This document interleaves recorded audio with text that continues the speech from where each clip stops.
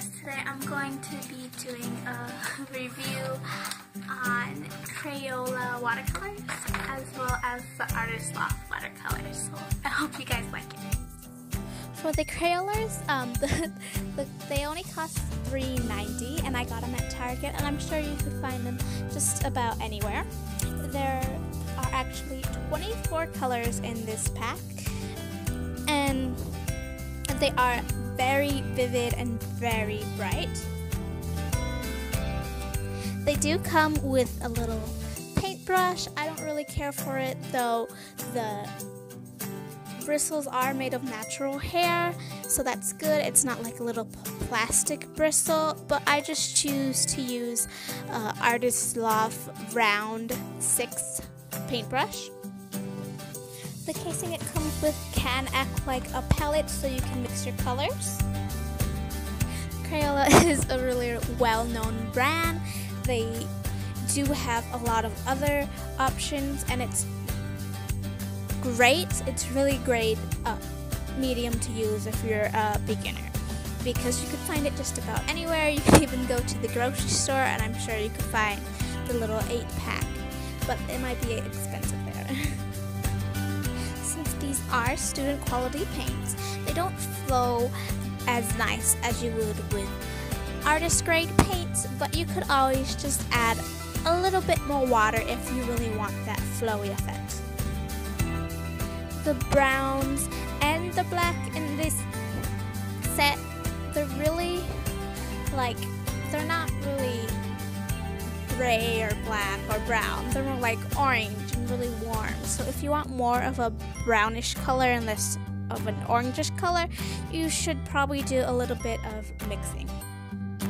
So sorry about the lighting right here. The sun was going down while I was recording. I really like this set because you get your primaries, and then you get your pastels, and then you get your other more muted tones.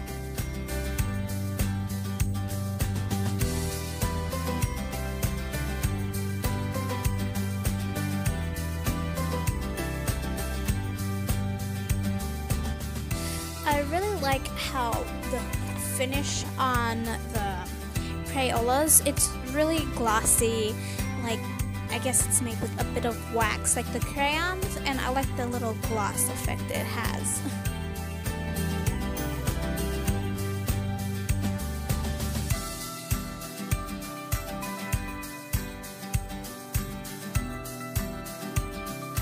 Since these colors are really bright, I actually like these more for cartoons instead of realistic looking pieces.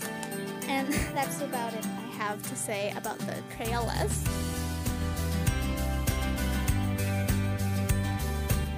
And here is a close-up of the peach I painted in it. Moving on to the Artist Loft. These are the Michaels In brand paints. They did come with a brush that I didn't really care for either, but they did have a little pamphlet on watercolors. It covers the basics, so if you're new to watercolors and you want a little tutorial, that's a good thing about it. The lid of the palette does pop off quite easily when you open it. You can use it to mix the colors together, and it acts like a little palette. The 36 colors are a lot different from the 24 you get with the Crayola. The only problem I have with the color choices is that there's not really a true red. It's more of like a reddish orange, as in the Crayola you get a nice bright red in there. These cost around $6, but Michaels does have a 40% off coupon a lot of the time, so if you have that, they probably cost around the same price as the Crayolas. The tones in this palette are much more natural looking, and I really like them for realistic pieces because they have a lot of earthy tones in them, and they're not too bright and neon that it looks like a cartoon. It looks like something you'd see in real life. this flows just as well, if not better, as the Crayolas. Again, they are student quality paints, so you might have to add more water if you really want it to flow nicely. The oranges in this set and yellows really vary from the Crayolas, which I really liked because yellow, it's like really hard to see the contrast in the shades and tones.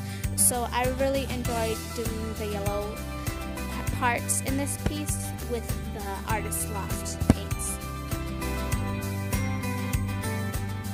Even though these tones are more earthy and more natural looking, they're still very bright and vivid, even though they don't look as cartoony. Overall, these are really good watercolors. I enjoy using them. They have more of like a clay feeling to them, and they do have a matte finish. So it's not glossy as opposed to the Crayolas. It just looks matte. So if you like that, it's a pretty good thing.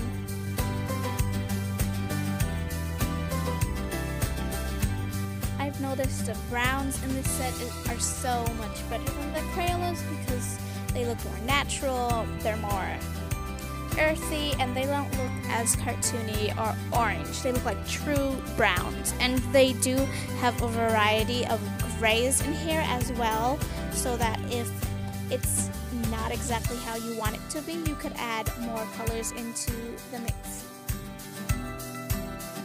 I would definitely recommend both of these sets to anyone wanting to start out with watercolor. They're both good student grade watercolors, and if they are basically the same price. I hope you guys enjoyed my little review of this.